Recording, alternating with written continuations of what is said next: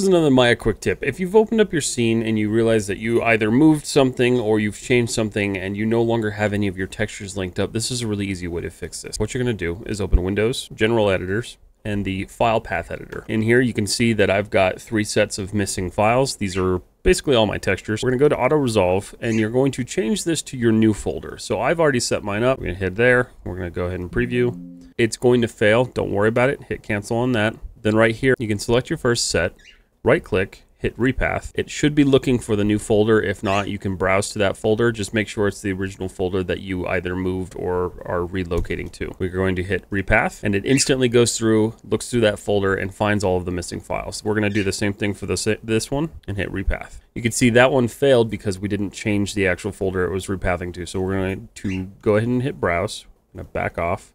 And we know that we're remapping the wall textures folder. So I'm going to hit my wall textures folder, hit set, and repath. Same thing for here. Browse, floor textures, hit set, repath. That is how you quickly and easily repath all of your textures that you may have either moved if you didn't set your Maya scene up in a project folder format. It's important to use the project folder format. This is a good way to resolve it if it was a project you never set that up on, or if it was, say, an older project you were trying to relink and use in Maya.